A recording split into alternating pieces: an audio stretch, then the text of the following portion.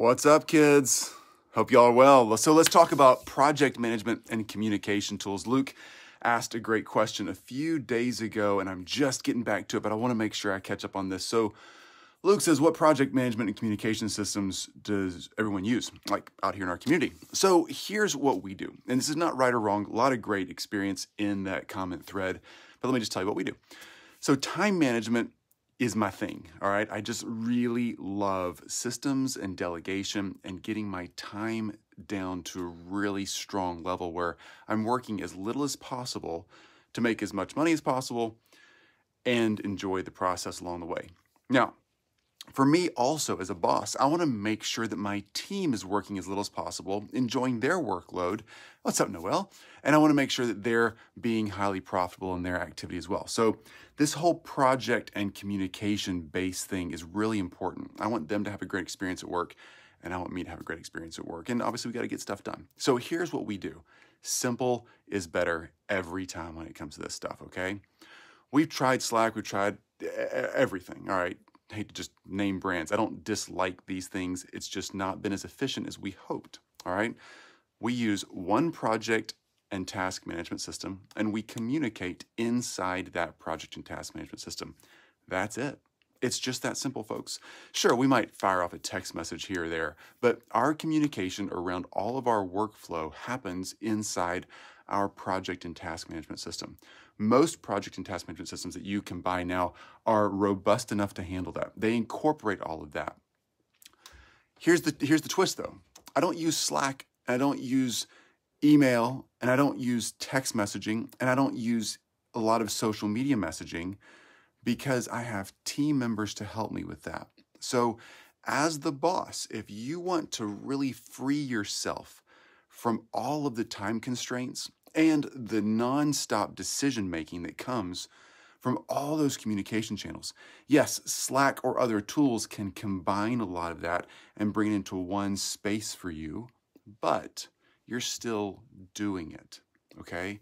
So what I've done, just strategically in my own life, is I have delegated most of the communication, like 99% of the communication, in or out that comes through me. I want to make sure that I don't have to be the one nonstop answering questions. In fact, recently some other team asked us to jump on a Slack channel. I just simply don't. I just simply don't ever engage in anybody else's Slack channels. Even if it's a vendor of ours who needs me throughout the day, we're going to have to schedule something or put that into a space where it's not a constant distraction. Noel, Chris is a leader in this field. It's changed my life by following his model. Noel, it's because, honestly, you're doing the work to get the results. It's hard, right, Noel? It's hard to let go of communication, like letting go of those things, letting go of all the little pieces. And what if somebody says something wrong? What if it's not quite what I would do? What if I wanted to steer it this way, but I want to oversee everything that's going on? That stuff's hard to let go. And so, Noel, congrats for being honestly brave enough and strong enough to make those decisions. So again, back to answering this question, what project and task management tools / communication tools do we use? We use Wrike, W-R-I-K-E, for our project and task management suite. Again, Asana, anything Basecamp, Monday.com, I've never used that one.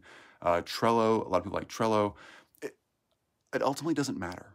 What matters, I've even seen like, what is it, Evernote? I think Evernote does task and project management. Some people love that. What works for you and your team? Miro, what's up? Great to see you, man. What works for you and your team is the big question here. But really, here's what we've done. We take whatever project and task management suite you want to use, and we boil everything into that, okay? So in our project and task management suite, and again, most of them do this, you can communicate in the project and task management suite, right? They have like a chat box. They have messages. Okay, we there? We're back? Looks like my phone disconnected for a second. Anyway, in those project and task management suites, whichever one you use Trello, great, Noel, yeah, you can communicate in the comments. What's going on with my little connection here? I don't know what's going on. There you go. I'm jumping off of Wi-Fi. Hope that helps. I'm not sure what's going on with that. So in those project and task management suites, they have a comment thread, right? That comment thread is associated with every task or major project folder, task folder, however you arrange your stuff. So in our task and project management suite, we follow a simple rule, simple set of structures for our clients. So we have a folder that has a client name, all right? Main project task dashboard, we have folders that have client names, okay? So let's say client Chris is in there. So in client Chris, let's say we have Elite Agency is a good example of that. Elite Agency, everything we experience here in this community is actually a sub-client of our bigger agency, okay? So we might have a client that we work for, and then we have Elite Agency. No matter what it is, every client folder, every big project folder has 4 subfolders: finance, marketing, operations, and human resource.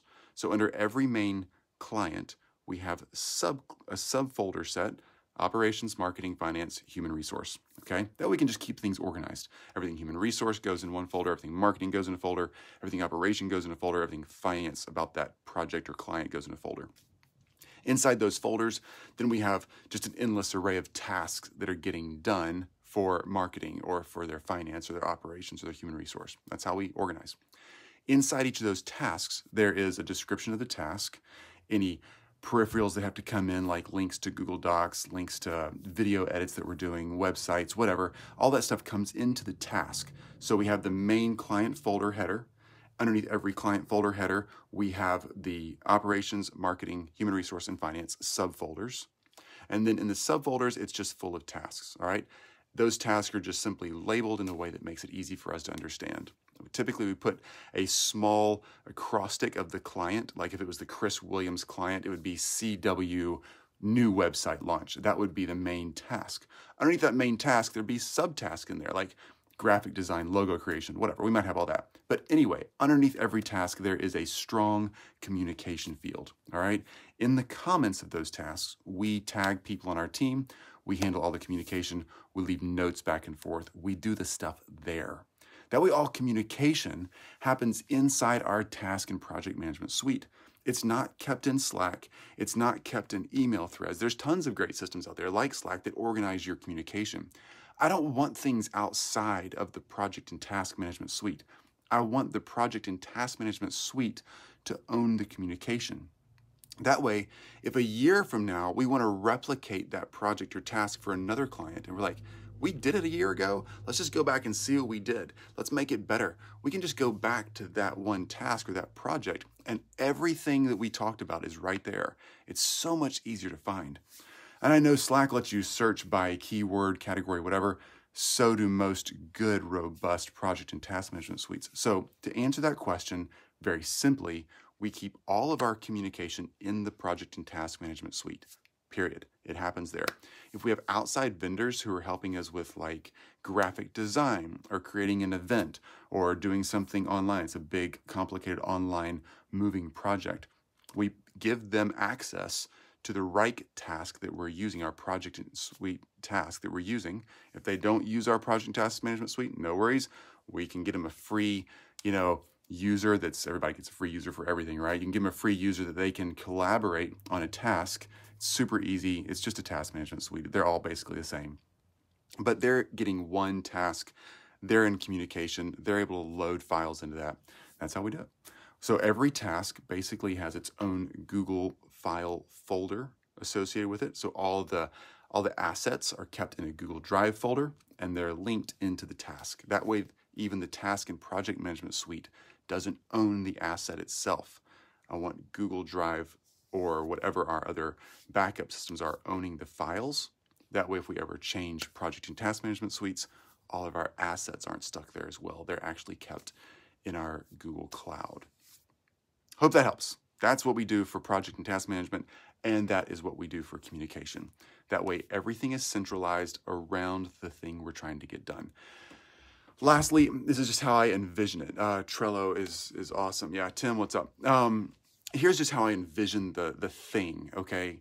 I'm a very spatial thinker, all right? So we used to all work from like a file cabinet and a set of desks and a conference table, let's say, right? So if 3 of us on our work team are going to get together and work on something, then we would go to the file cabinet. Let's just talk old school paper, right? We'd go to the file cabinet or somebody's desk and we'd bring our little notebooks, our stack of folders, our laptops, whatever. We bring all that stuff with us to the work table, to the conference table, and we work on it together. We communicate there at the table. This is, again, think super old school. That's where that would happen. And then we get done with the meeting and communicating and working on something together, and we go back, we put the files back in the file cabinet, or stick them in your desk drawers or wherever you keep them, and get back to the next task. So I think of our digital workspaces the same way. I want to have the communication and the assets I need, the work stuff I need at the conference table. The conference table is the project and task management suite. That's where we get together to work on a project. I want communication to happen there in that space, so it's easy for everyone to find and be part of it right there, not multiple places to go to. You communicate right there where all this stuff already is. So handy. And then we store the real physical assets, the files themselves, back into the file cabinet, which is Google Drive for us. That way it doesn't stay in the workspace, the project and task management suite. I actually want them staying separate in case those two ever need to be separated apart. That's how we do it. That's why we do it. Hope that helps. Great question, Luke. Awesome question. It's a pretty good tactical question. And if you can figure out that communication thing and really centralize it and not let it be part of your world all day long, where Slack, like for instance, just pings you constantly, if you can get away from that, you will be so much better off as a leader and as a strategist in your business. You'll also get some sanity back too. All right, kids, talk soon. Rock this day. Get after it. Do the work. Get the results. Enjoy your weekend. Take the space you need and chill this weekend. Take off early on a Friday if you can. Separate work from play and be pure play, pure work. Be organized. Make the hard decisions to get these delegated things going and to get your life back. Oh my gosh, so worth it. See you soon.